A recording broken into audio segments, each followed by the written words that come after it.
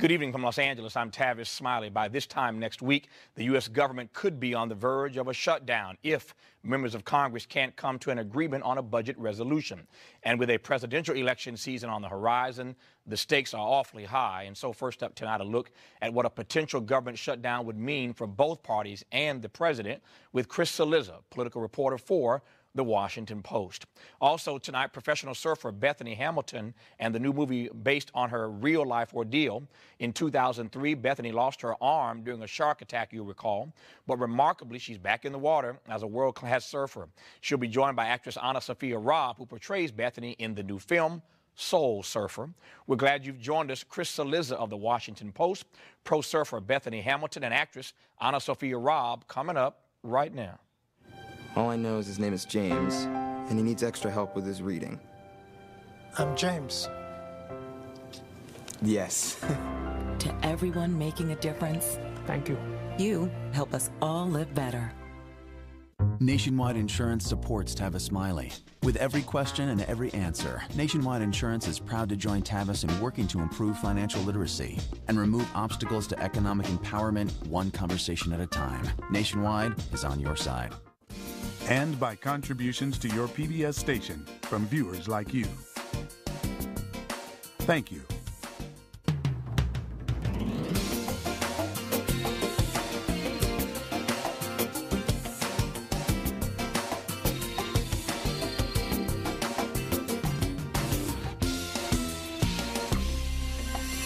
Up next, the harrowing story of professional surfer Bethany Hamilton and the new movie based on her life.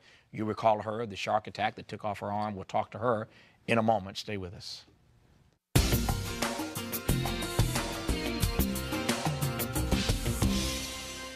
Bethany Hamilton is a professional surfer who made headlines around the world when she was attacked by a 14-foot tiger shark back in 2003 when she was just 13, losing her left arm in the ordeal.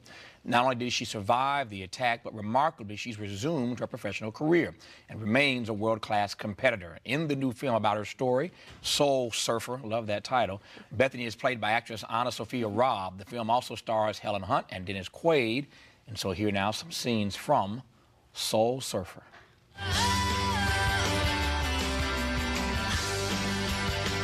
Can you believe we get to come out here every day?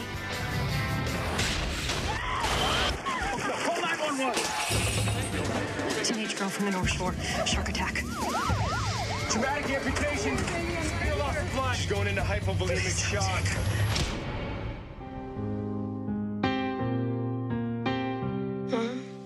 The things that you're going to have to learn to do differently is extensive. I can't do this anymore. So what do we do now? We'll take it day by day. I don't understand. I don't know why terrible things happen to us sometimes, but I have to believe that something good is going to come out of this. I started a moment ago, Bethany, by saying that you've resumed your career. I think the obvious question for a lot of people is why? Why get back on that board again? Why get back in the water ever again? Well, I mean, I grew up in Kauai, Hawaii, and surfing was just a huge part of my family and my life, and I'm just so passionate about it. And I guess my passion and love for surfing just, you know, overpowered my fear of sharks or not being able to do it. Because for me, it was like I was, you know, kind of scared of sharks, but then I was even more scared that I wouldn't be able to do it. And then once I got back out there, all that fear kind of just disappeared once I got up on my first wave. Yeah, I've often wondered which one you found the most challenging, finding your balance again, to get back on the board, or getting over the fear of getting back in the water?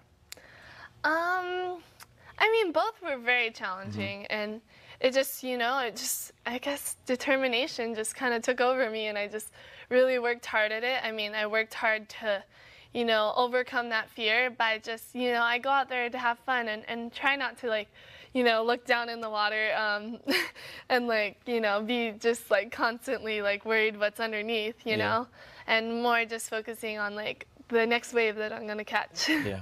I assume with all the technology allows us to do these days, you could, if you wanted to, wear a prosthetic arm. You choose not to, I assume, since you don't have one on today. So why not wear a prosthetic arm?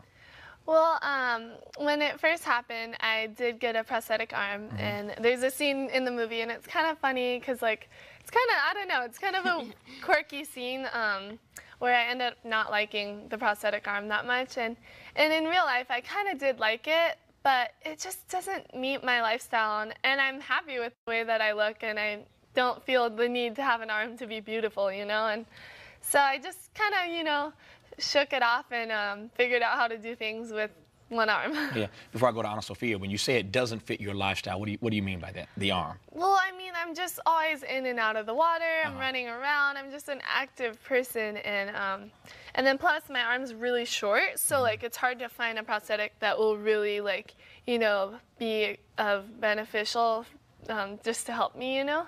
Yeah. So. I don't know. Yeah.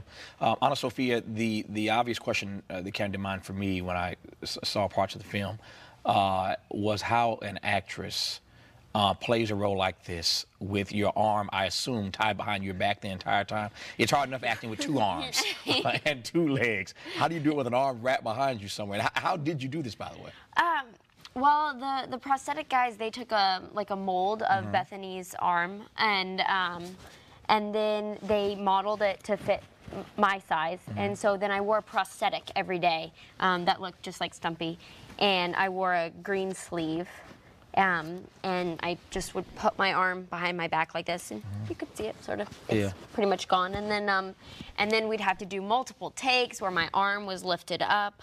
We'd call it a pit plate. And then another take where I was out of the scene so that the CGI guys could put in the background when they were taking my arm out. So it was a really long process, but that's one of the things in the movie that's really great is it's not distracting, you know? It's not something, I was a bit concerned about if I was gonna see it or if it was gonna look weird, and it looks just like that.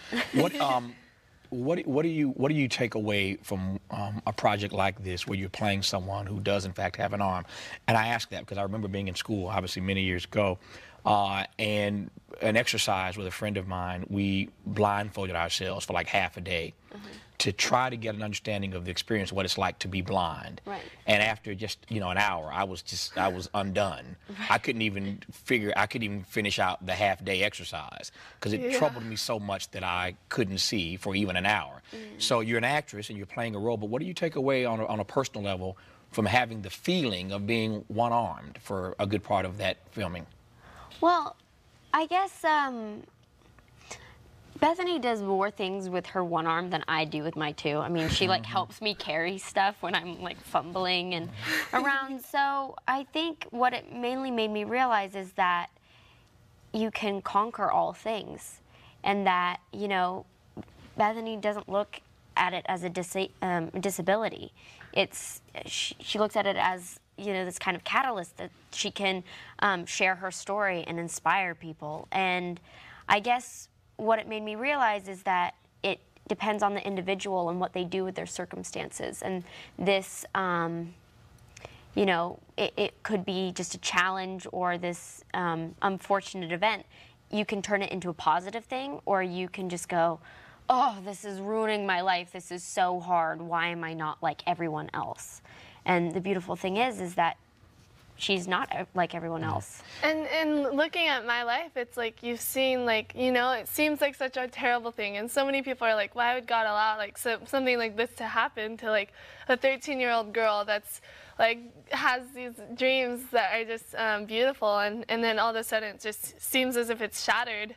But looking at my life now, like, so much good has come out of it, and I've been able to encourage people through my story. And I'm still a pro surfer to this day, and I travel like 6 months of the year just competing and going on surf trips, and then with the movie coming out, it's been incredible. Yeah. Since you raised it, as I say, God and your faith is an important part of this movie. Yes. Obviously an important part of your life and your family's life. Tell me the role that faith has played in this process of getting you to where you are today.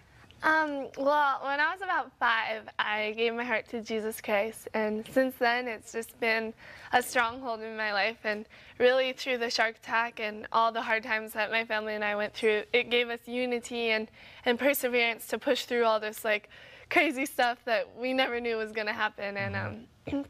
And just being able to have a good outlook on life and have a positive perspective on things is really just been really encouraging to share with other people. You mentioned a moment ago that many people have asked you over the years how God could allow something like this to happen. Again, that's your statement about what other people have asked. Let me ask you honestly, you and your family, whether or not at a certain point in time you question God. If you did, I'm okay with that, because in the Bible, you know, since we're talking about the Bible here, when Jesus is in the Garden of Gethsemane, he doesn't want to go to the cross. He's begging, Father, if it's possible, let this cup pass from me. I do not want to go to the cross. So Jesus Christ himself is questioning God. So I think it's okay to do that sometime to get clarity, get understanding. I say all that to ask whether or not, if at any point in time, given even the strength of your faith, you question God, why did you allow this to happen to me? Yeah, I mean, God really just gave me a sense of peace through everything, and I was able to just go to him, and, you know, I did question him, but my question was more like, God, like, why did you allow this to happen, and what can we do now? Like, what are we going to do from here? And not just, like, dwell on what happened and, like, just have a pity party or whatever. So it's been just an amazing journey. And the amazing part is that in the movie we actually had to tone it down because Bethany in the hospital, she was up going, like, I'm ready to get back in the water. I wanna continue. I'm not gonna make this a bad thing. Which most people, when they're like, no, this is the time, you know, you're in the hospital, you should be feeling bad for yourself. So in reality, she's sitting there going, reading the script going, I was doing okay. You know, I was playing with balloons, and we're like, but we have to make it, you know, a little bit stronger, so you have that arc. we need some grief here, Bethany. Exactly. Just a little bit of grief here. Yeah. When AnnaSophia suggested a moment ago, with the use of this word catalyst, that this was in fact something that was a springboard for you.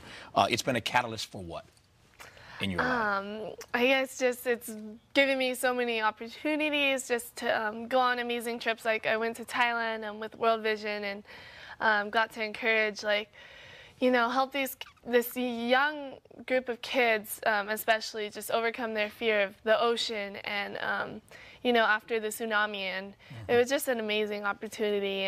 And just writing my book and making a documentary, and now Soul Surfer, it's just reaching so many people and more than I ever could have imagined. And, you know, yeah, it's been amazing just to be able to really touch people in ways I never would have thought of myself.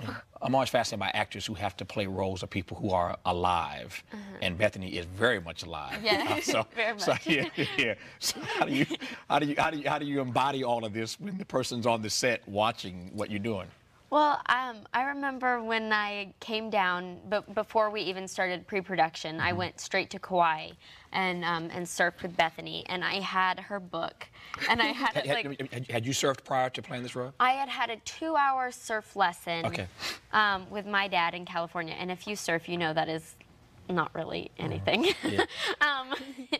So I went down to Kauai and I had her book, the Soul Surfer book, and it was just like tripled in size because I had annotated it in sticky notes and questions, and I just wanted to study her and get into her mind, and, you know, and just become Bethany, you know, and do my best. And then I realized that, you know, she's a real person. We became real friends and good friends, and that the key to it was just hanging out with her and getting just her vibes, this kind of surf vibe, and this and also, I guess, developing a love for the ocean, which is at her heart. I mean, that's what she puts out, and because of surfing and training, we trained for 6 weeks before we started filming.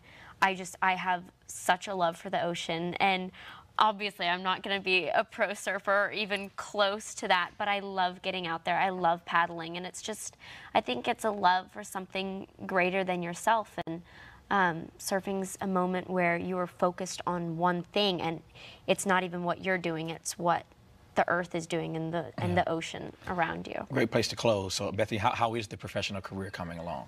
It's going really good. I mean, with the movie, it's been a little bit of a distraction, but just a little bit. I'm kind of excited to, like, you know, get the movie out there and move on with my surfing and keep just doing my best to become the best surfer that I can be. Yeah, it's a great distraction. Dennis Quaid and Helen Hunt have both been guests here. I love Helen Hunt. So when you see her again, tell her I said hello. Yeah, we love her around here. The movie's called Soul Surfer, the story of Bethany Hamilton, starring Miss AnnaSophia, good to have you here. Thank you. Thank you. All the best on the project. And get back in the water as soon as you can. Yeah. That's our show for tonight. Thanks for tuning in. Until next time, keep the faith.